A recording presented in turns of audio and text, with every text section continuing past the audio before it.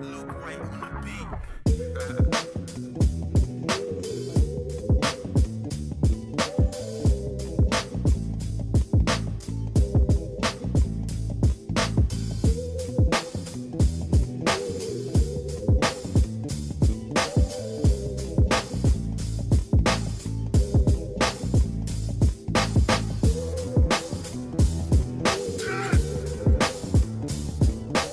My name is Amy, and I am a brass tech of the 2018 Saint. I actually marched with the 2012 Glassmen.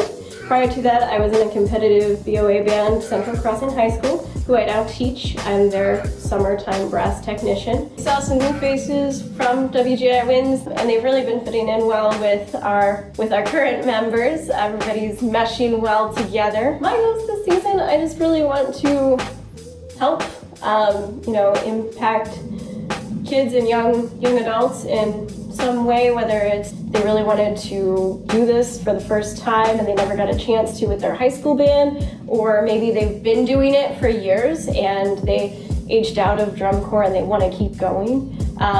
All kinds of experience, there's always some new thing that they can learn, and I really want to help them realize that and achieve those goals.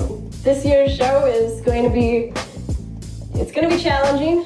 It's going to be very rewarding because of the message that they're trying to convey. It's a little bit controversial, but because of that, it's something that people need to hear, and that's something that we really want them to actually think about, which engages a lot of people more than just kind of sitting there and being a party to what's happening, which is another thing that the show would like everybody to think about.